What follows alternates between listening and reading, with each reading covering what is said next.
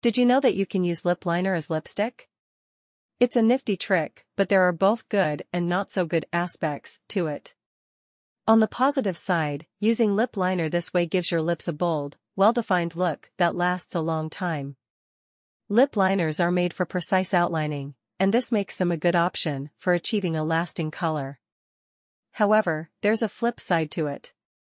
Using too much lip liner as lipstick might make your lips look unnatural and even contribute to dryness. Some lip liners are not very creamy, making it tricky to get a smooth and polished finish when covering the entire lip. To make things smoother, it's a good idea to moisturize your lips before applying and choose creamy lip liners.